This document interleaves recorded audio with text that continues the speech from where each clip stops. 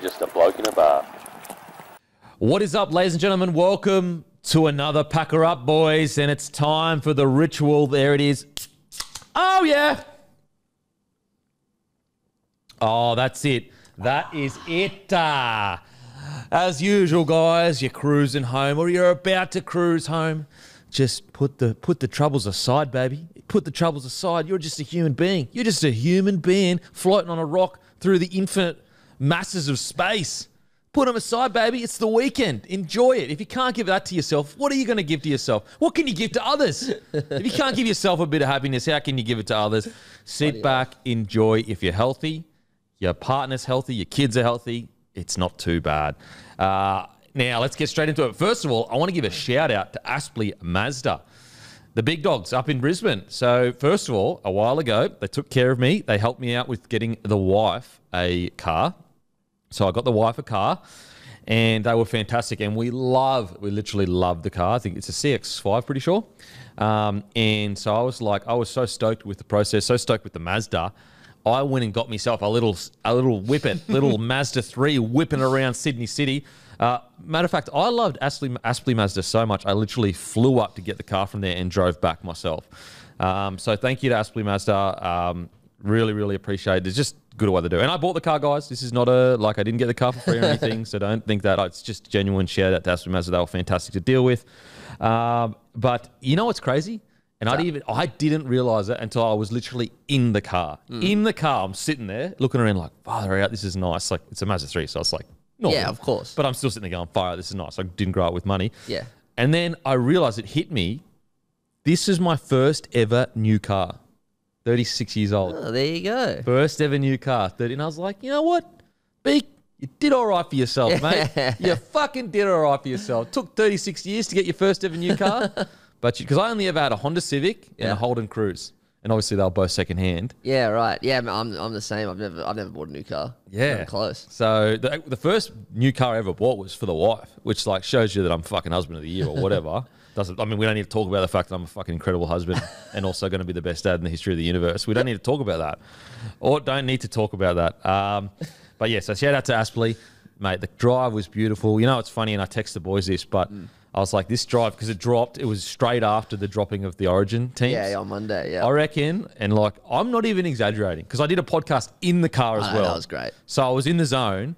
I reckon I thought about these selections for like 3 or 4 hours, and I didn't get any closer to any clarity as to what was going on. It was funny, like, watching the group chat, like, later in the night when you must have stopped in Cops or whatever, and I think I might have been editing or something, so I wasn't, like, on my phone, and I just...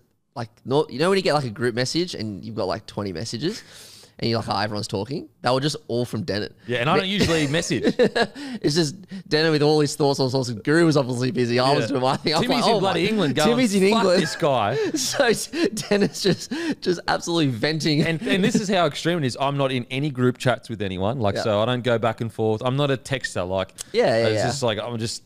Look, unless we're talking about something important, I don't care how your day was. I'm just going to be honest. We're straight to the point. If you're not my wife, don't care how your day was. Yeah. Just going to be straight up. Get it done. Just get it done. Now, maybe that's fucking selfish. I don't know. But I want to talk about stuff that matters. Yeah. And what matters is Origin selections. It's Origin and rugby league. It is funny. Like the wife, whenever I get home, she's like, oh, yeah, how was your day? You know, yeah, good. She's like, yeah, what'd you get up to? I'm just like, don't want to talk about it, eh? Like, yeah, went to work. You know what I mean? Like the same stuff that I did. But like women, they want to talk about this stuff. Yeah, I know. Tell me about your day. And like, I'm a piece of shit, but I can't help it. I don't want to talk. I think I hit my quota of like words a day. They did a study, I'm pretty sure, and men have a certain amount of words they say a day compared to women. And it's like, can you Google it while I'm talking? Yeah. And so I'm pretty sure they did a study, and like men are at, I don't know, let's say 5,000 words a day, and women are like 10,000 a day because they're much more social creatures. And I swear I hit my limit, and it's just... And so it's 20,000 for women and 7,000 for men. Boom. There you go. There you go. So what's crazy is like, even though I'm the wrong, that's my wife. She's been at home. I'm supposed to talk to her. Of course. I mean, obviously I talk to her. Jesus Christ. Sound like I'm from the 1500s. Fucking. But yeah, you get home and you just, there's no words want to come out. No words want to come. You need at least some zen. Give me 30 minutes. Yeah. Just to get me bearings. Yeah. What's the word we use at home? there's always like, it's probably an hour for me just to unwind. That's it. Just I need to get me bearings. Yeah. Whereas if I come in and I'm getting like pot shotted with questions left, right, and center, rattles me. I'm going, there's a machine gun of questions coming at me. How was your day? What's the temperature? What's going on with your big toe? What's the temperature? We're like, you know what I mean? Yeah. You're just getting smashed and you're just going, oh, you know, like Rambo shooting someone, those questions. And sometimes a little bit too much. But what's worse about it is, you know, you're in the wrong. Like, I'm in the wrong. That's my wife. Like, I'm being a fuckwit. Yeah, I'm a fuckwit. Yeah. But my biology won't allow me not to be a fuckwit. Yeah, exactly right. It's just science. It is just science. So shout out to the wife. I just talked about how I was fucking husband of the universe, and within 6 minutes realised that I'm actually not. I'm actually a piece of shit. But yeah, so on the drive home, I'm just thinking like, okay. And I was like, you know what, boy? Like one of the texts was, you know what? They're not playing Gutho. This is to throw off. They're going to put Spencer Linu in for Gutho's spot, and they're doing that because like Linu is the like enforcer. So if they named him on the bench, all the articles would be about Spencer Linu going out and fighting someone. Yeah. And I was like, this is how deep I was getting, guys. I know. And then I was like, all right. Then an hour later, another message. I'm like, you know what? If they're going to play Reece Robson, they're actually going to play him in the middle like Ruben Cotter, and that's going to this is how crazy I was getting in the car. But anyway, it was a good drive. It's a long drive. It's a long drive to do a lot of thinking. A lot of thinking. But yeah, it was a beautiful drive. Now, Beer, Food and Footy Festival. The Beer, Food and Footy Festival, Saturday, the 22nd of July at Henson Park in Marrickville. Great afternoon, combining beer and footy at Henson Park, home of the famous Newtown Jets. They'll be playing Manly Reserve Grade. Guys, the tickets link will be in the show notes. Get tickets before they sell out. This is old school. This is what rugby league was built on, literally. There's nothing better. It's everything combined into one. You get to go out and try all like genuine locally made beers, all different types. Plus you get food, plus you get a good game of rugby league. And you get to sit on the hill. So make sure to buy tickets before they sell out. Henson Park's beautiful in Henson Park, it's one of the old school parks, like one of the most old school, so it's a great place. Also, Big Wee for Bloke Lager. We are in special in celebrations, IJ and Porters. Go in, grab a case, guys. We are the beer of rugby league. You know this. You know this. Make sure to grab a case. We're in special, really big special celebrations, IGA Porters in every New South Wales celebrations, IGA or Porters. Plus, we're also in every Liquor Legends in Queensland and every celebrations. Grab a case of Bloke beer, guys. It is the beer of rugby league. Now, before we get to anything, I want to talk about Mitch Marsh. Oh, I want to talk about him. Look, let's be honest, and this is going to come to a shock to everyone. I don't know much about cricket, but what I do know is about being a fucking Aussie. And so there's this clip on the 28-year-old male, and it is partnered with Kick It Forward podcast, and it's from 2019. So go check it out, or Matty will put it on the potty. yeah. Yeah, most of Australia hate me. Look, Australians are passionate. They love their cricket. They want people to do well. It's no doubt that I've had a lot of opportunity at Test level and I haven't quite nailed it, but hopefully they can respect me for the fact that I keep coming back and I love playing for Australia. I love wearing the baggy green cap and I'll keep trying and hopefully I'll win them over one day. And go check it out because, so it's the Kick It Forward podcast that posted it. It's Mitch Marsh talking about how Australia doesn't like him in 2019 and he's had plenty of chances at cricket and hopefully Australia comes to like him because he's just going to keep turning up. And what is Bloke all about? What's our literal It's a slogan. slogan? Turn up. And Mitch Marsh, you're an absolute legend because you kept turning up and you won the hearts of his area. First of all, it was almost, when you watch that 2019 clip, you go, far out, bro. Like, we don't not like you. Yeah. You know, but at the same time, I love the triumph of the fact that comes around, goes over to England, the third match. Yeah. And he didn't play the first two, so he's come in. He's come in, and we had a bad start, correct? Shocking start. Yeah. And he comes in, big swinging dick. You'd think a guy that thinks that Australia doesn't like him, little, tiny, just cold weather kind of stuff. Yeah. Nah. Warm weather kind of stuff with this bloke. Comes out, dominates, hits a century and just says, thank you for coming. A century in, he got 118 off 118 balls. So he went at a run of ball. It was brutal. Brutal kind of stuff. So, mate, does Australia not like you? Are you serious? You're what Australia's all about. Absolutely. Fucking turning up. Just fucking having a dig. and you did it for the nation. So you're as Australian as they come. I love to see it. What did you think about the game so far over the night? I was actually watching it at the time, and so I turned it on pretty much as soon as the Sharkies game finished. So it's just great timing. There was about 20 minutes to go before the lunch break, and I think Marsh had just come in, and he was just like when I think we were 4 for 80 or 5 for 80 or something, whatever it was. Like, you're a bit nervous because you're like, fuck, like we need to get half decent score here. Smith's out, Warner's out, Uzi's out, Labuschet's out. And Travis Head, who is our fast batsman, came in before him, and Marsh just overtook him. Just went bang, smashing people around the park. He absolutely smoked Mark Wood over mid-wicket, who bowls freaking 150 k's an hour. And when he was on 89, and you think, oh, all right, maybe he's a bit nervous. He's only scored 2 centuries. You know, he hasn't scored an Ashes century in England before, I'm pretty sure. You know, is he going to be nervous? But nah, just went bang 4, bang 6, bang single. And it was like he was so criticised for his whole career, and everyone in Australia, in his mind, were off him. But the whole of Australia stood and applauded last night. It was absolutely fantastic. Social media was going absolute bananas.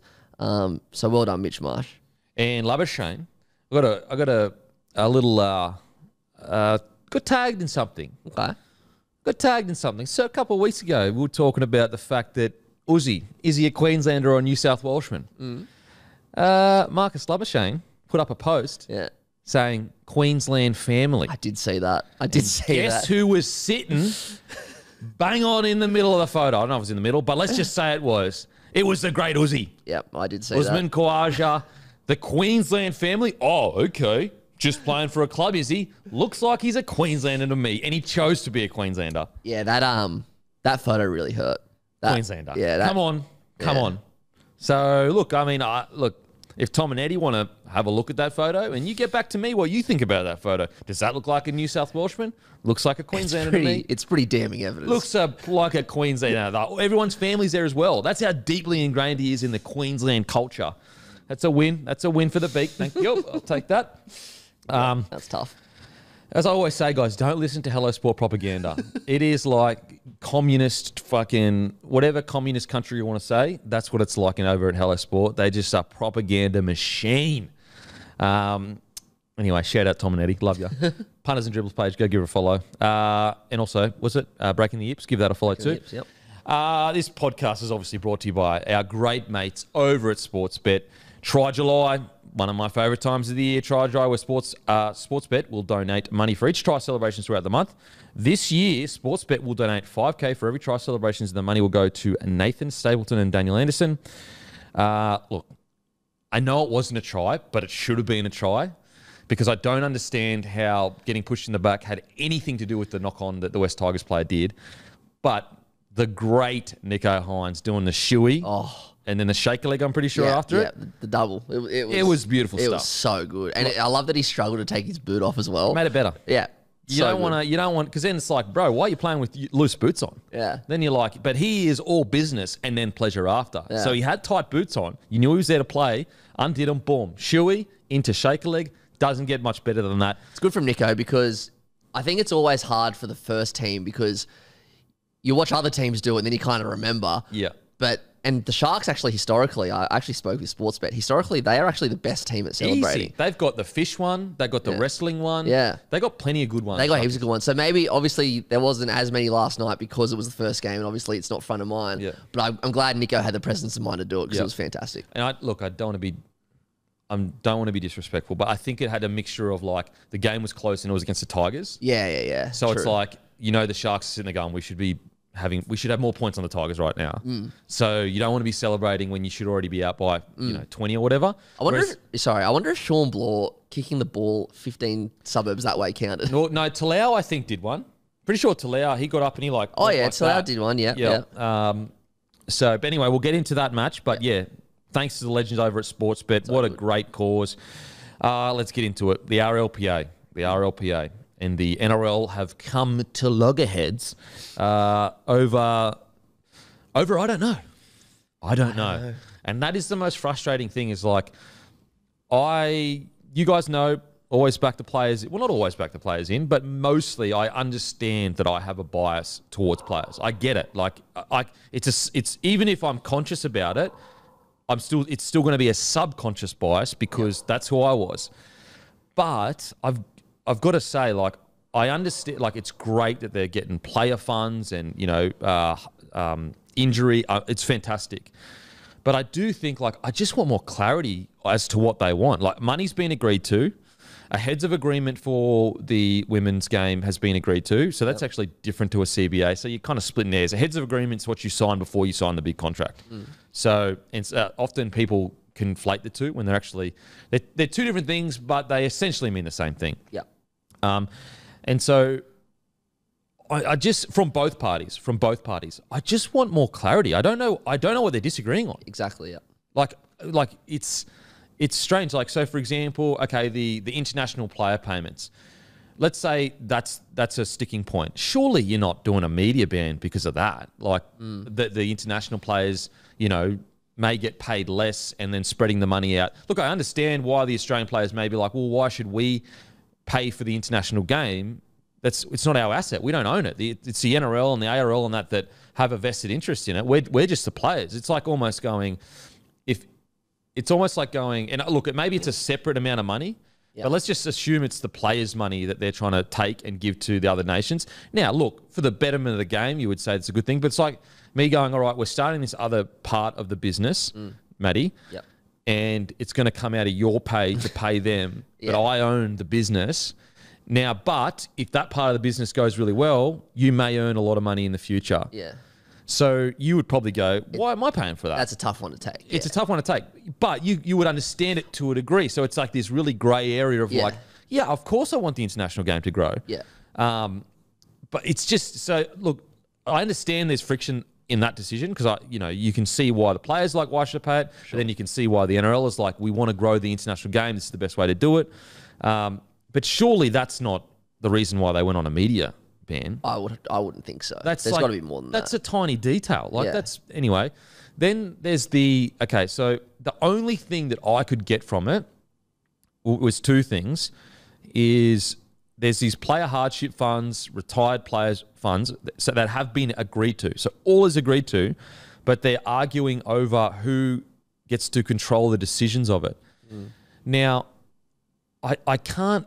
As I said, like, you guys know I'm biased towards a player, but surely they're not expecting to have full control over those funds. Like, at the end of the day, the NRL are the administrators and they own this business.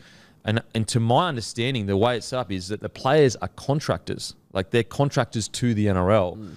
And so it'd be better if they're like, if there's a 50-50, or votes or whatever, or a 3-2 split or whatever in regards to, I do think the RLPA should have definitely a say in where the money goes, but I think it's a bit much to ask the NRL to put, like, let's say $30 million into these funds and then say, oh yeah, and you get to completely choose, where it goes. I think the NRL has the right to go, well, no, like, we're the administrators of the business. We get to choose where our money is directed. So I hope that's not the sticking point because, again, I don't think that's worth a media strike. Then there's the other one in regards to, so the players took a pay cut during COVID. And look, to be clear, I haven't spoken to anyone at the RLPA and I haven't spoken to anyone at the NRL because the reason why I've done that is because I want to come at this from exactly how you're feeling as a fan. Like, when you're sitting there watching it, what information, you've got as much information as I've got. And so anyway, players took pay cuts during COVID. And so I think during that time, the game actually made more revenue than was expected. And there was an amount that was owing to the players that they had to go and, try and get. And also on top of that, the players are currently, to my understanding, still on that agreement rate of COVID, like match payments for Origin and stuff like that. And so the NRL's come out and said, yeah, we'll pay their correct amount. We'll even backdate it because we agree that, they shouldn't be getting paid COVID amounts. We're past COVID. But that's where I kind of disagree with the NRL because I'm like, well, if you agree they are owed it, why should they have to sign a new deal to get money that they're entitled to now? I feel like that's a little bit unfair.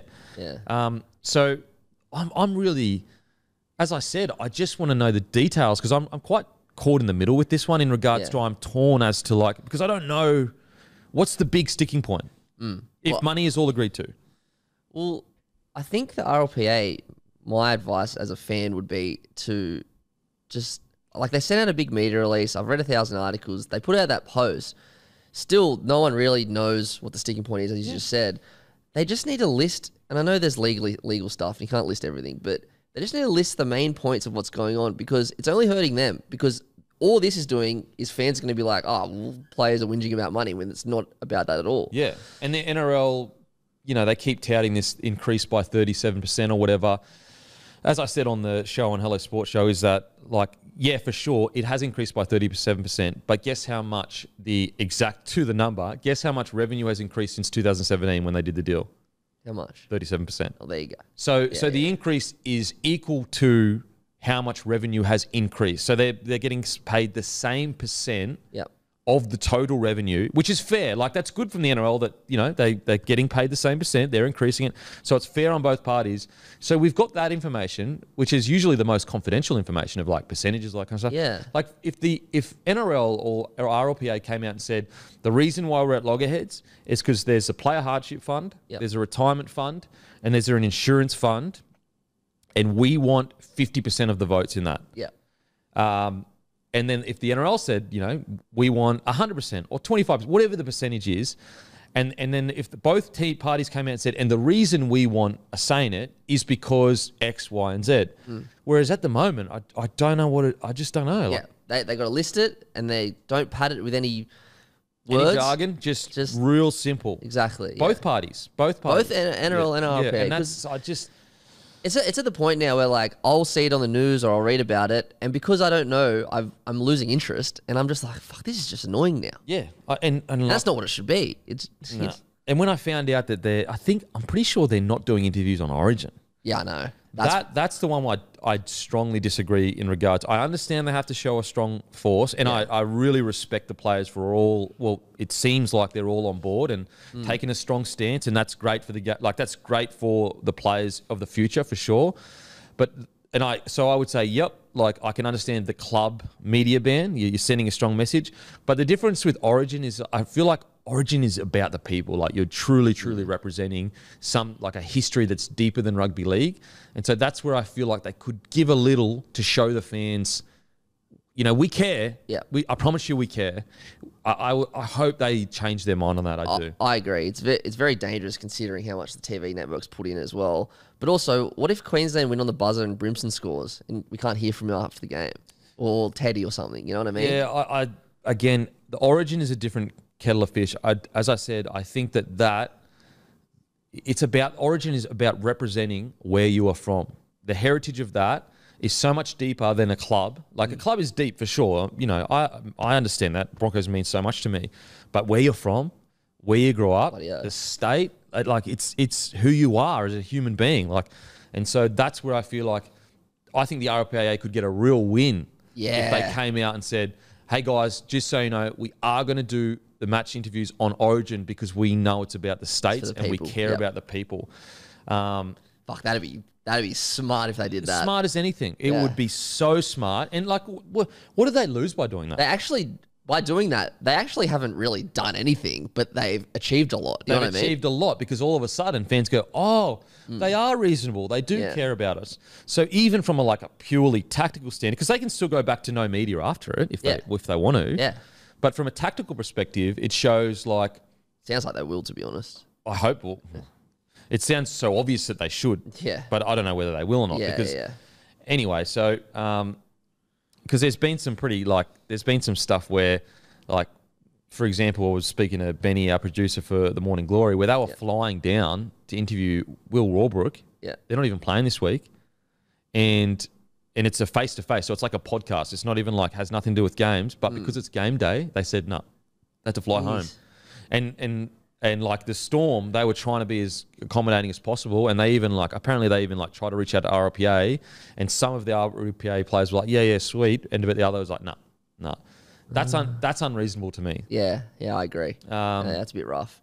So, yeah, it's as I said, if the RLPA came out and showed me all this evidence of the NRL has treated us like this, like that, like this, then I could be like, look, I understand. I really do understand the strong stance. And if the NRL came out and said, we've agreed to all of this and all we want is this, then I could say, then I understand like where you're coming from. But right now it's just and I want to try to, as much as I can, stay from a fan's perspective. Yep. Because if I go and speak to RLPA and go, what's going on, then immediately I'm biased because I've got information, and then I've got to go. You know what I mean? Like it's Whereas if I keep it clear, I'm looking at it just the way NRL fans are looking at it.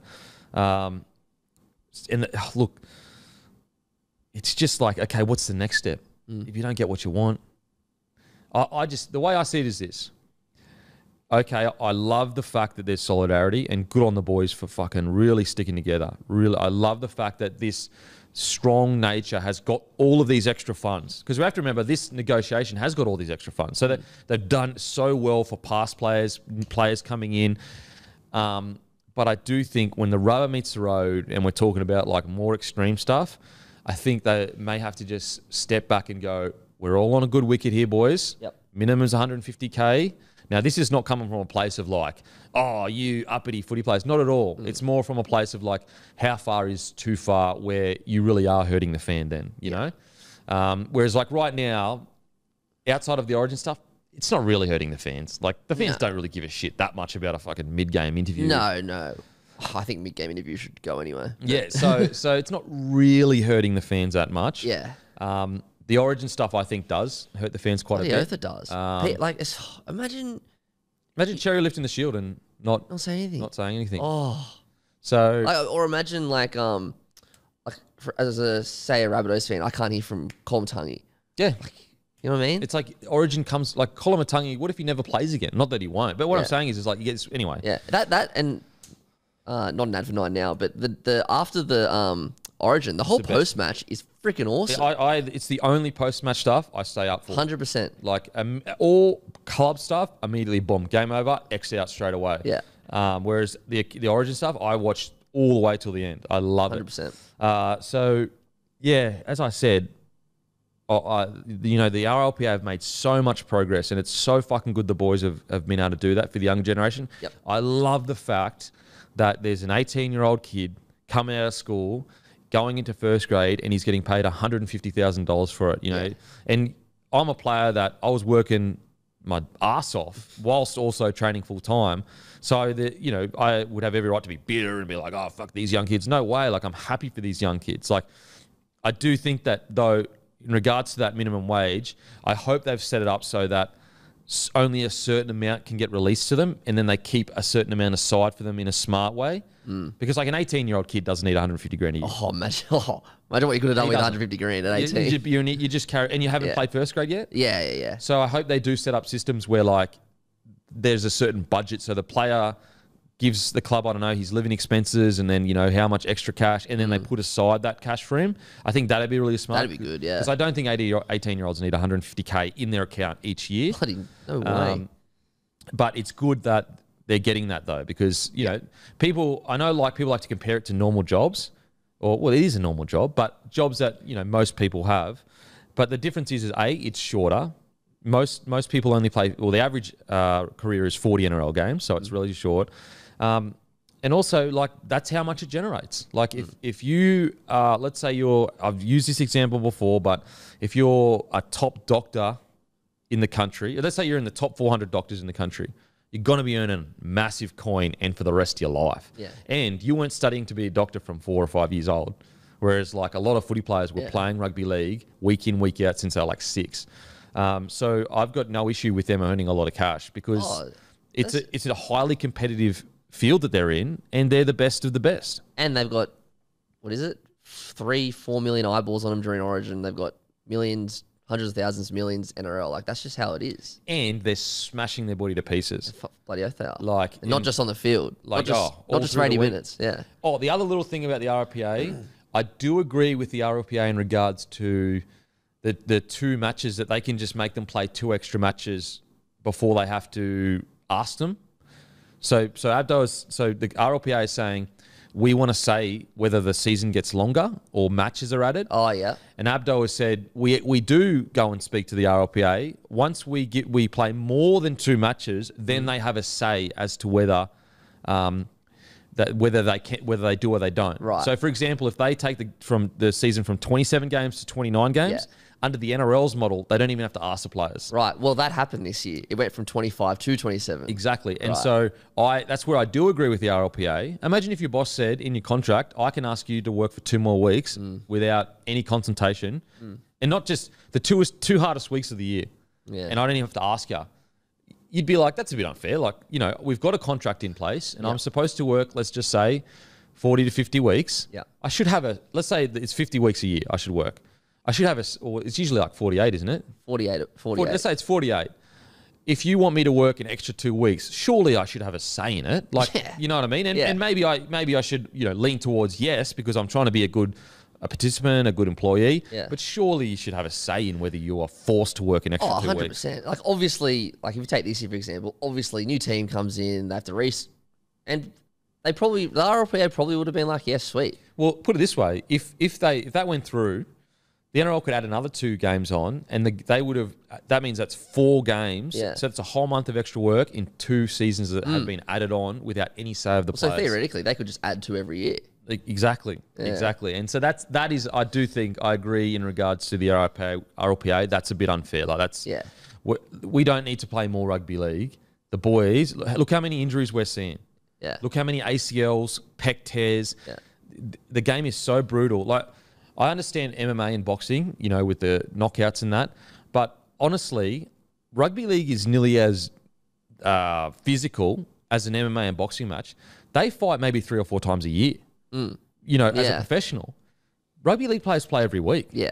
Plus the training every week. Yeah. So that's where. So yeah, look, as I said, like I think both sides. There's no one side that's just like purely in the wrong. You can see where both sides are coming from. They need to get an external mediator. That's what I was about to say. Like, because no one actually is in the wrong, they need this mediator. External mediator, and they both have to agree. Whatever they come up with, that's it. Yeah. No more bullshit. Because as I said, they've got their money. It's been increased by 37.5% or whatever. So they've got their cash. They're going to get paid a good wicket. They've got their funds. All it is really that I can tell, unless more information comes out, is about who decides where the funds go. Yep. Whatever the individual mediator says, they've just got to go with it, in my opinion. Well, let's hope they do that ASAP. Yeah, I don't think it's going to get any worse. I think that they'd be crazy. As I said, they got the money. Sometimes you got to just take a step back and go, all right, guys, we've okay. Like, let's say they don't get everything they wanted. So, for example, the NRL wanted a trade window. They said nah, and the NRL said okay, sweet. Yeah. You know what I mean? So, like, it's the NRL aren't just purely. Yeah, they're giving and taking. They're giving and taking as well. So I do think it's going to get to a point for the RLPA where they've just got to go, you know what? We've made so much ground on this agreement.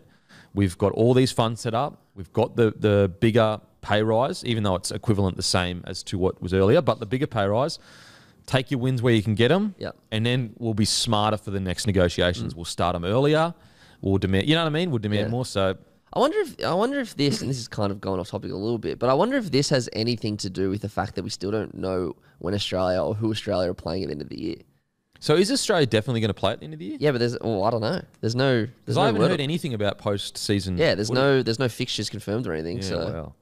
It's kind of strange. There's nothing. Isn't New Zealand playing Tonga or something like that? Yeah, I'm talking about Australia. Yeah.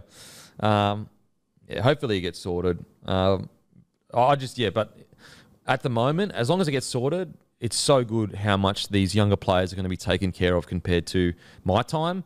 And I can only imagine the boys before me, like they got nothing. Yeah. They got chewed up and spat out. So the progress of how far they've come, it's amazing. So the boys should be absolutely, and the women should be super congratulated about that, because it's just been, it's so good, the position that they're putting the players in. But there is a line, I think. There's a line, and we're getting close to it. We're very close. All right, let's talk about last night's game. Sharks defeat the Tigers 36-12.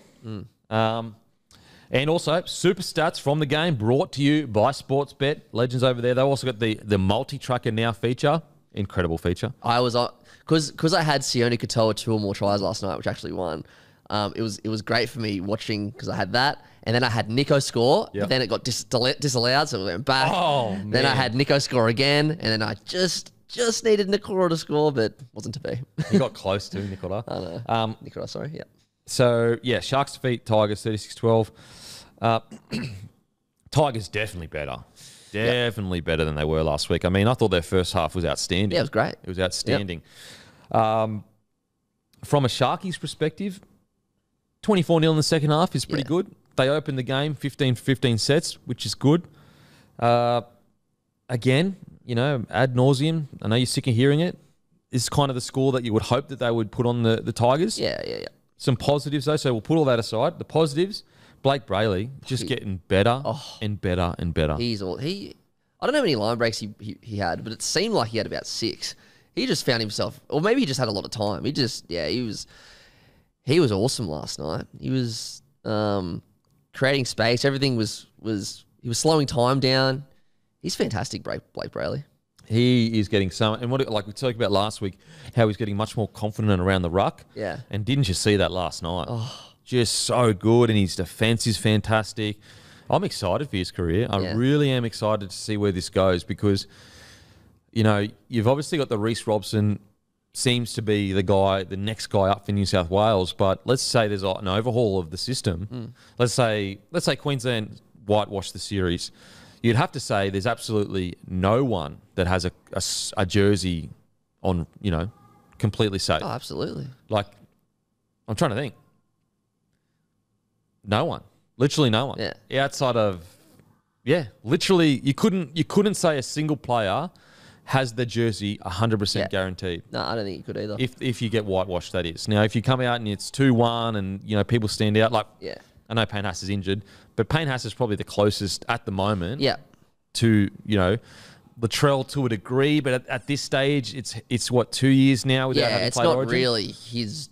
I mean, it is his jersey, but it's not really his jersey because he hasn't played in 2 years. So it doesn't really count, to be honest. So, neither's Turbo. Well, Turbo's definitely not guaranteed. Yeah, so like even guys like that, you'd have to say, look, let's be honest, like Trell. Oh, Trell and Turbo. If Trell and Turbo are fit, like very hard to say they're not going to get that spot. 100%, yeah. I think it's more about sending a message to everyone in New South Wales. This is a reset. Yeah.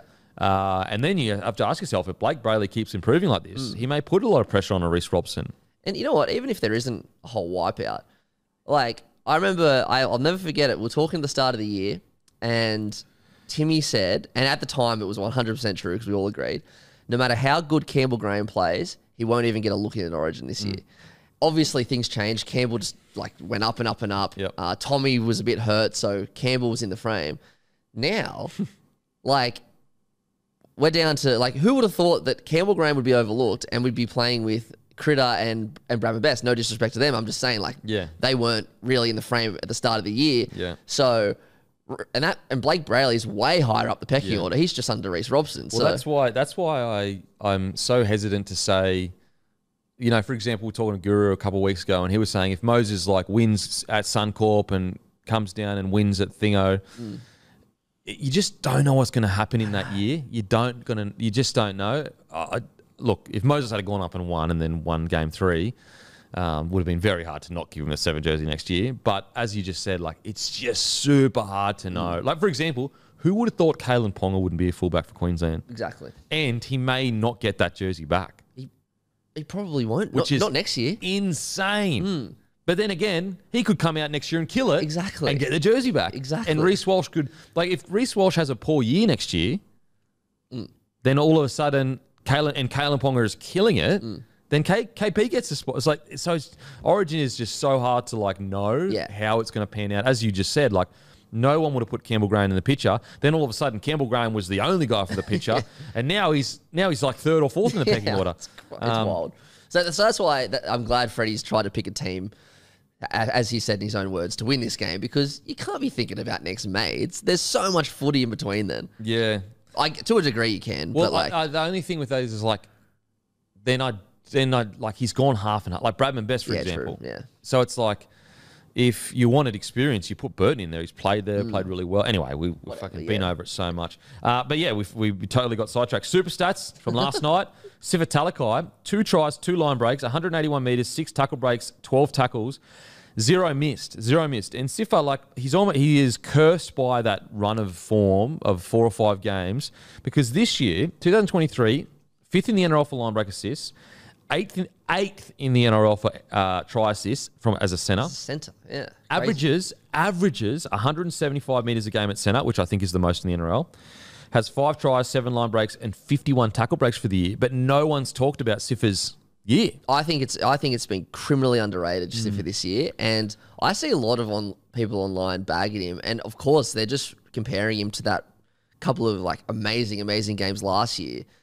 But he's killing it. He's the only thing is I think he's a victim of that left side curse for. He's on the left side, isn't he? He's on the left, yeah. Curse for like the Sharks. Yeah. Like a lot of their fans are, frustrated with that left side defense. Yeah, of course. But like the center, to a degree, it's his fault. But I never. Yeah, I mean, look, defensively, read wise, maybe he's got some but there's no perfect center. Like I'd put it this way, I'm sure there's a lot of people listening right now that were shocked to hear those stats. Oh, I was shocked when I thought he'd been having a pretty good year, but I was shocked even looking up them this morning. Yeah, like they're pretty incredible. 5th in the NRL for line break assists, 8th for try assists. And he stands all the way out on the left. And he's averaging 175 metres a game. That's wild. Unbelievable. 5 tries, 7 tackle, 51 tackle breaks. So for a quiet year, he's doing bloody well. And how nice is that double pump that Nico? So good. No one wanted to bar him on that line. Oh, please. Which I thought Toa, he should have just put his shoulder into that. Like I know you're going to get bumped, and I think he did get bumped earlier in the game, but you just got to get yourself in front. Then no one can really have a crack here. Yeah. Whereas like if you watched the replay last night, you could see that he'd gone like I've no chance here, and he just stuck an arm out. Yeah. But yeah, Sifa Talakai, he's the Sportsbet super stats for last night. In regards to the Sharks, look, the good thing, and yes, they've had 3 buys, but the positive for the Sharks is they've put themselves in a position to go on a run. I'm not sure whether they will go on a run, but at the very least, they've put themselves in a position. You watch them, and sometimes you're watching them going, wow, this is a premiership threat. When they get that smooth ball playing and Will Kennedy out the back just hitting the ball at speed, Talakai, Ramian, all of that, there's nothing better. But then you see these lapses in defence and you go, oh, against the big teams, that's going to pay. Well, yeah. So, as I said, the real positive is sometimes as fans we get way too caught up in the now. Like, I want a premiership right now. And we don't take a step back and go, 2 years ago, you would kill to be where you are now. Yeah, absolutely. Sharkies, bloody oath they 2 would. years ago, the Sharkies fans would kill. Yeah. So you have to remember, rookie coach still, rookie 7, rookie centre. Talakai's been there this is his 2nd year. Yeah. Relatively young 9. You've got Trindle coming through that will take care of more, like when Moylan moves on. Relatively young-ish forward pack when you take out a Finucane and Graham if he retires this year. So there's a lot to build towards in the future for the Sharkies. So I get it. You look at the side and you go, oh, we're just there. We're so close to pushing for a premiership. I think they may be still a season away. But as I said, the positive is they're in a position and they could go on a run. They've got the team to go on a run. It's just hard to pinpoint if they will or not. Yeah, absolutely. I've just looked up their draw. I think this week is going to be a very, very interesting game. Going over to New Zealand and playing the Warriors on Sunday afternoon in Auckland. They lost to the Warriors at home at the start of the year. The Warriors have been, you'd give them a B- this year, been B+. B+ for sure. Pretty good. They've been awesome at home, except for that last game against South. But that was torrential conditions, whatever. I reckon it's going to be a big, big test for the Sharkies to go over there, and we'll see what they're made of next week. Yeah, really big test. I just feel sorry for them because it's kind of like they putting these big wins on, and they're still getting questioned. It's like, what else do you want us to do? It's funny, if they were either the Knights or the Cowboys last week, who won 66-0 or 74-0. No one would have even been impressed. Everyone would have been like, well, we know you can do this still. So I get it as well. I feel sorry for them. I'm just like you. But it's the truth. It's the truth, and they're the ones that have put themselves in that position by struggling against top tier sides. Hines no try, bizarre. I get it. I get that you can't push someone in the back, but I actually reckon it was more of an escort than anything. Yeah, look, I get he was kind of already there, and you should be allowed to challenge. Like, if the ball had have dropped to the ground near him, then I could have say, look, I get it because he didn't have an opportunity to get the ball, but it didn't even look like it, even if he stayed on his feet, he wouldn't have got near the ball. He was blocking because the Sharks player caught it before it hit the ground, didn't he? the Tigers knocked it on. Oh, Tigers knocked it on, and then the Shark, he Redmond, caught it before it hit the ground, didn't he? Oh, probably. I'm Anyway. not sure. Yeah. Look, as I said, I agree with you. I understand why they did. You know, it's a push in the back, but it's just like It didn't affect the play did at all. it really affect? Like, was he robbed of like a chance at the ball? I don't think so. As I said, I think if anything, Ramian got caught. It cost Ramian a chance to get And into the also, ball. when I think about it, okay, like, all right, so he stopped where he was. So is it the player's responsibility to go around him? Shouldn't he have a right to push through him? Yeah, exactly. Like, unless he's contesting the ball, which he absolutely was not doing, then I don't think so. Like, So if you're like, let's say you stop to jockey your ball, yeah, shouldn't I have a right to be able to push you out of the way? exactly. Because you're stopped. Yeah, I don't know. Yeah, look, it's a tough one, and probably by the rules, it's a no try. And Yeah. I guess just like the Fafita one last week. but is it like, let's say you stop, and like we saw, and we'll probably have to read the rule book, is it the attacking player's responsibility to run around the person? I would assume that's a penalty. That's a penalty for escorting. It's a tough one. If he's because- not going for the ball, But he has the difficult one is he has a right to be around the ball in case the defender drops it. yeah, true. So you can't say, because then you're just saying you're not allowed to run towards the ball at all. And so defending players are like, well, fuck, what if he drops it? Then I'm fucked. Yeah. So it's a real grey Probably area. need a black and white clarification on that one. Real grey area. I thought it should have been a try. Real grey area. Outside of that, in regards to the Sharkies, I thought it was good to see Toby Rudolph back. I thought he had that a was few great. good runs. It was, look, it's going to be interesting. I wouldn't write the Sharks off completely yet. I know a lot of no people way. like to call them flat track bullies, and yeah, you could make the argument because they haven't beaten 8 side, but it's a long, 3 weeks in footy. Like, put it this way. The Rabbitohs were like favourites for the premiership at one point this year. Now they went down obviously and beat the Warriors, but no one would say that they're favourites for it. Like, No way. Well, and also, it's the 5th of July or something today. On the 20th of May, so 7 weeks ago, the Tigers put 66 points on the Cowboys. yeah, it's a long season. Things happen very quickly. And if they sort their defence out, they're a premiership threat. Yeah. It's really that simple. Yeah. If they sort their defence out, they're a premiership threat. Yeah. I really like the fact that they opened the game 15 from 15. It shows a really good culture, like a real good culture of like listening to the coach, doing what he asks, and then opening up obviously in the second half. To the Tigers, I mean, my opinion still stays the same because it's been years. Like, it's not like, even if they had to come out and somehow beaten the Sharkies, my opinion would still be the same. Yeah, of course. Because it's been years and years and years. But I do love that we saw, I mean, it's almost bittersweet though, because Tommy Talau's heading to Manly. No. And like, he's been highly touted at the Tigers, come through the juniors or debuted at the club at the very least.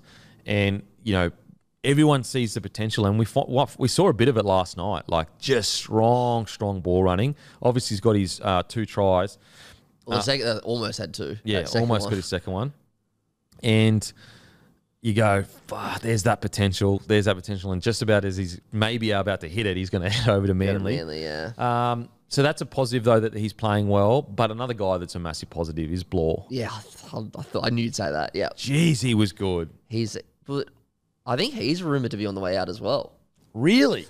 You know what? I saw something on Twitter. I don't know how true it is, but yeah, apparently he's been given permission, but I'll have to check that. It's definitely not confirmed. Hopefully not. Hopefully they keep him. Yeah, it's a tough one because I want to see Blore be the best he can be. And I guess you've got to ask yourself, has it worked out so far for Blore? I know he's been injured, very unlucky with injuries. But, you know, he's another guy coming through, was highly touted. He was honestly right up there with. So, for example, the New South Wales 18s captain, for example, one year it was Payne Haas, the next year it was Cam Murray, the year after that it was Sean Blore. Like, that's how Wow. like touted he was. He was always right up there in the pathways. Yeah. So the positive for Tigers fan, let's say there's no rumours that he's going to leave or whatever. We're starting to see that promise that we knew was there before he got those unlucky injury run. Like I think he had like about a year of injuries. Yeah, I think he played one run round at an ACL or something. So yeah, it was. But he looked explosive, super aggressive through the middle, fast play the balls, hard to handle, great offloads. So that's a really good sign. Yes, it's. I will say, like, it's interesting to see.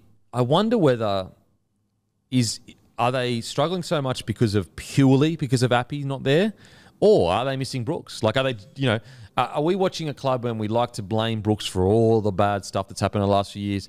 But is he actually making the best out of a bad situation? You know what I mean? Like, like would they be even worse if he wasn't there? Well, they've had a couple of. I know Appy was out at the same time, but ever since he's been out, they've been even worse. So we know Brooks can play. So yeah, maybe you're right there. Yeah, and then once again he's leaving. The tough thing for the Tigers now, they find themselves in a position without a half. Yeah, I know. And Adam Dewey coming back from an ACL, unsure where he's going to play. He's definitely not a 7. But he's not even going to be back till mid next year, earliest. And so, like, they're in this really hard position where they're heading into the next season without a 7. And it doesn't look like, Ben Hunt's, I was shocked if he went there. Yep. There's no other, what other 7s are there on the market? I mean, your best bet would be to go after a guy like Cogger and throw him, a 400-500K contract. Yeah. Or, oh my God, I've had the biggest mind blank. Who's the Sharks? Trindle. Yeah, but if I'm Trindle and I'm Trindle's management, if Trindle's management care about Trindle, they would say, mate, stay in Cronulla for sure. Stay in Cronulla. You just got to wait another year max, and then you are the guy with Nico Hines, the Dalium 7, who's only going to get better and better. Look, I don't know what the management's relationship with him. Maybe that's a little bit harsh to say if they care about him, because I don't know the ins and outs.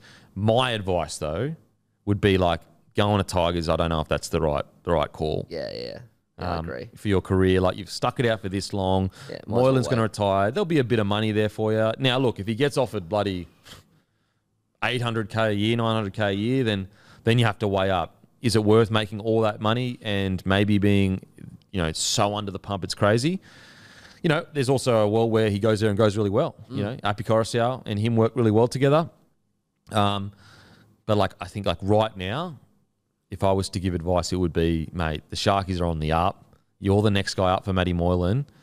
I guess it all just depends on the size of the contract, obviously. Yeah, of if course. They blow the Sharks out of the water, then you go, look, I get it. I totally get it. And if he does go there, it's not like a few years ago. Like, they do have a good roster now. They've got Clemmer, Bateman, Papali'i, Api Coruscant, Buller. How good is Buller? He's awesome. Mate, the flick pass, and also even the last try, like that Katoa scored, like the hand-eye coordination for his hand to hit the ball like that. I know. Only a guy like Buller can do that. Yeah. And that's magic. Like, that is stuff that you cannot teach. You could do as many sessions as you like.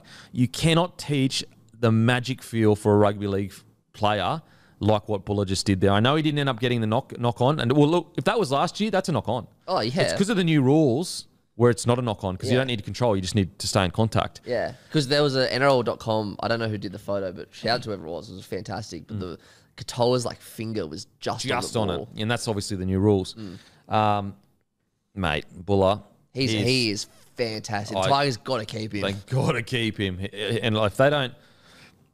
Look, I know that they've had situations before where they've paid overs, but I'm looking at this kid going, mate, they got to throw cash at him. They got to throw cash at him. Now, look, I don't think other clubs need to throw huge cash at him, but the Tigers are in such a desperate situation, and this guy is so much potential and playing so well. It's like they're going to have to throw a fair whack at him. Yeah, I agree. I love as well. Like, obviously, he's magic. His work rate's high. Blah blah blah. But I just love, except for there was maybe one game was a bit off, but how safe he is under the high ball. He gets peppered all the time, and he's just always there. Yeah, so Buller, got to keep him. He could learn so much under Appy. And, when you look at salary cap balance, yes, it is a bit of a punt, but if you want to throw him like a 600, I know he's not worth 600 yet, but like, let's say it works out. Let's say he does become the player we all think he's going to be. 600's cheap for a good fullback. Yeah, this 600 day cheap. and age. So it's like, and also in the new salary cap as well. Yeah. It's obviously increased. Oh, look who it is. Look who it is. The guru. It is the great Gurino Kangaroo, the Roo, How are ya? the man of the moment. Chuck us some hats, mate. Chuck us some hats. Yeah, show us the hats. Holy shit. Mate, these are that these are good that you might brilliant. turn me into a hat person. Literally, I never wear a hat. When are they coming out, the Roo? I think on Monday, it'll be a pretty limited stock. Oh! Yeah, how say it? Yeah, we're coming Monday, pretty limited stock, so I'll, there we go. It's good on you. These are Oh, great. shit. I am hot. I am fucking hot. Thank you, mate. Cheers. So fucking hot right now with this hat on. Coming Monday, guys, limited stock. And I'll tell you what, whenever these have been photographed on Instagram, people get toey. So you want to see what time? What time? I think we'll go 8 p.m. Monday night. 8 p.m. Give me a mic. What do you think? What do you think of the RLPA? Actually, do you jump in Jump there? in the chair. You can take over. Oh. No, not the whole time. I don't want to be disrespectful to the great Matty the Waterboy. But while you're here, mate, and just so you know, you're not getting paid for this. This is a freebie. Camera's just on you, Guru. Beautiful. How good? Yeah. I can't believe it's still going, mate. I thought it'd be done and dusted by now. I mean, I said that 6 months ago. Yeah. But, yeah, I don't know. I feel like I was talking to someone last night, and from just an average fan perspective, people just have got no idea what's going on. No idea where it's going. No idea who's at fault. And I feel like, I feel like the general media is obviously pushing a certain agenda, Yeah. which I think is I think, and we spoke about this at length, but like I think that both parties, the vagueness has got to stop. Yep. Like both parties owe the fans a bit of clarity, so we can go, all right, what's the sticky? Because at the moment, I've read the long statement. Have you read the long statement from? Yeah, I had a read It's of it. Yeah, it's long. Yeah. and I still don't know. And then I've watched every Abdo interview I can watch. yeah. And there's a few little tidbits Abdo's given us. It is hard just to get the objective out of it. Yeah, It's like when they say to him, like, what are you at loggerheads about? It's like they just it's like a non-answer to a degree. Yeah. And I understand there's like legal confidentiality for sure. I get that, but we already know what the salary cap is, how much their wages are increasing. So we know that's the nitty gritty stuff. That's the stuff that like we usually don't want the public to know in regards to its private information. So if it's over, the NRL want 50-50 on like the board of decisions for player hardship funds, surely that shouldn't be private. Like, who cares? Yeah, that's all. Mate, to be honest, I'm having trouble keeping up with it all. I don't know how the average person is. Yeah. And I've noticed on social media too, ever since the media ban, people are like, oh, if you're going to do it properly and don't play. And I'm like, is that what you guys want? Yeah, wow. Don't do that. The players are doing you a favour by trying to do it this way so that you keep your game every Yeah, single weekend. that's a strange take. Do it properly. That's almost like a nihilistic. Like, It's almost let's like, just- you're doing it in a coward way. I'm like, Yeah. no, they're doing it in the right way for the fans. Yeah. What are your thoughts, before I say anything, what are your thoughts on the fact that they are not doing media for Origin, in the Origin game and stuff like that? Post-Origin game, everything. I don't love it, but if the other option is them not playing games, I love this. You know what I mean? Like but because, I suppose the other thing that helped, it'd be worse if it was probably a decider, realistically. But with so many debutants and everything, I'd love to hear more from the guys. Yeah, I don't like it. Like, I'm obviously, player, got my player bias, because I actually think this could be a PR win for RLPA if they reverse the decision on the Origin stuff and come out and say, we understand Origin is truly about representing the people of a state. And I just think that Origin comes around once a year. Don't rob the people. Don't rob the people of that. Yeah. I just think that that's not smart, and it's unfair. That is truly unfair on the fans. Like right now, when I'm watching a game and I don't get the mid or pre or whatever into, I don't really care. But Origin, you're representing the people. For example, if DCE lifts a shield, he may not say anything. I had not thought that through. He fully won't, eh? That's what I mean. That's unfair. The Queensland fans deserve him to say something. I had not even considered that. Yeah. Is that what you reckon it'll be like? Well, it's a ban. It's a media ban. So there's no pre-game interviews, no mid and no post. Yeah, cross. That's interesting. That I think that's too far. I really do. Do you reckon if DCE, if the game was in Queensland, do you reckon he breaks that to say thanks to everyone, or? No. I reckon he don't would? think it has anything to do with that. No. No, I'm just wondering, like, just in general though, or do you like obviously? In No, general, I think that they're just trying to be full hard edge stance of like no media. We're not going to break for anything. Like we're trying to send a message to the NRL. We will not break. You know what I mean? Yeah. But yeah, I don't like it. The club stuff I can understand. Yeah. It's about sending a message and like, you know, blah, blah, blah.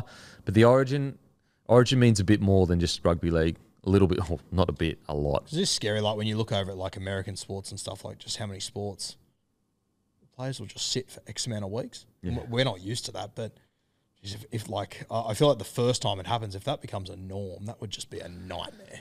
I personally, I've said it earlier in the podcast, if they've all agreed to the finances in regards to the salary cap, I think sitting out is way too far. Like if we're sitting out of rugby league coming into finals footy over who gets to choose where player funds are spent in regards to hardship in that, I don't think that that's a fair like that is too far. Like I would understand a strike if they NRL were trying to reduce their like let's say they were earning 25% of the revenue and then they came to this, you know, agreement and they were getting reduced down to 20 or 18 or whatever. I could understand that because it's like, hang on a sec, we've helped you generate all this extra revenue and you're literally even though you're saying that we increase, we're actually reducing because we're getting less percentage of the revenue generated. If that was that was the case, I could understand the harsh measures, but if it's over, you know, it's minor details, I think it's too far. I was really hoping you'd ask me about SG Ball when I sat down. This is all a little bit over my head, if I'm honest with you, Kempy. All right, SG Ball, what's going on, SG Ball, mate? Mate, there's the under-19s on next week. Okay. The under-19s, New South Wales, Queensland. Are they going to break rates, do a bit of media? I hope so. God, I hope so. Plenty of kids to talk about there. Okay. I might venture into it on Monday, but a couple of superstars playing that game. Oh, shit. Give us one. Give us a smoky. You've obviously got Latu, Yeah. that I've spoken about a little bit. The kid from the Raiders is going to be the fullback for New South Wales. Chevy Stewart, I've spoken about a little bit on Monday. Great name, One of the Chevy. great names of all time. So you've got him playing New South Wales Cup at the moment, and Xavier Savage is playing on the wing. Yeah, wow. So says something. And I heard whispers that Savage may potentially not be at the club, or Mate, if they're playing him on the wing in reserve grade, and Chevy's playing fullback, surely the writing's on the wall. which is like I feel like Savage has got so much good footy in him. So much to offer. If I'm a club, I'm sniffing around that. Fucking oath, I'm sniffing around that. Chuck him on the sting. Be a great signing for so many Imagine him on clubs. the edge of like a Rabbitohs backline. Yeah. Yeah. It'd be terrifying. Pure speed like that, be absolutely terrifying. Yeah. All right, sorry for as I said, you will not be paid for this. But I appreciate you joining the fucking Packer Up, boys. Yeah. What a debut. How good. Yeah. All right, I'll throw back to Matty. Cheers, legends. All right, now on the tips, brought to you by Sportsbet. Gamble responsibly, guys. You win some, but you lose more. Dragons versus Raiders. Dragons paying $4. Raiders $1.25. Raiders. Yeah, Raiders. Benny Hunt's not playing. Eels versus the Warriors. I think there's a ton of value in the Eels here. They won their game without Dylan Brown and without Mitch Moses initially when Jajern, Arcee and Madison played 6 and 7. Yeah, I really like Arcee as well. I reckon 231 they're paying. Maybe even a sneaky 13 Are they plus. 231? Yes. So imagine what the 13 plus is. I haven't looked at it. Oh, shit. But can you check the 13 plus, please? Yeah. I'm not saying that they will win 13 plus, but I reckon there's a bit of value in a 13 plus because They're at home too, aren't they? they're at home. Plus, SJ, I'm unsure whether we're not SJ sure is about SJ. playing or not because I think he's got a newborn coming, so we're unsure about that. I don't mind the Eels here. Well, Parramatta Eels 13 plus is paying $5.80. Not just a cheeky dabble, just a cheeky little tenner, just a cheeky one. Now I know that when after the game, someone's gonna be like, "Yeah, fucking Kippy." If you disagree, put it in the comment section now. Have some fucking balls say it about now. you. Say it before the game. Don't be the coward that comes fucking flying in after the game has happened. Look, as I said, I don't think that they will win 30. Like, I don't think most likely, but 13 plus, I think there's value there. $5, $5.80. $5.80. So $6 nearly. $6 almost. That's value for me. Not bad. Okay, I'm going Parrot Eels to win. I'm going Warriors. I feel that. Rabbitohs versus Bulldogs. You know, like at the mercy of my Instagram DMs. I'm not tipping against Rabbitohs again, but I'm tipping South. But I reckon the Dogs, like Tom said on DMP yesterday, that the Dogs should have been higher. I totally disagree. I reckon it should be about $1.90 a piece. South have a lot of players missing. Yeah, but they were. But I'm tipping the Dogs. I mean, I'm tipping South. I'm tipping South. I just reckon their forward pack is still relatively a bit too strong for the Doggies one. Titans versus the Dolphins. I reckon this is fucking tough as. This is so tough. Because Titans are missing Tino for feeder, Moe. Fodawaker, You know what? Brimo. Dolphins, even 13 plus, might be a bit of value there. I think I tipped Dolphins on Monday. I can't even remember, to be honest. I can't remember, but I'm going Dolphins I think now. Dolphins, yeah. Going Dolphins now. Don't forget, guys, buy Origin tickets. We have been speaking about Origin. There is absolutely a lot to go and watch. Like, there is so much. There's got guys debuting for New South Wales, Queensland, potential whitewash. The last one was 2010. We're talking 13 years ago. Yeah. Whitewashes never happened. I think it's only been 4 in the history or something, or 8. Yeah, it's I'm not single-digit numbers. Not a lot, yeah. Not a lot.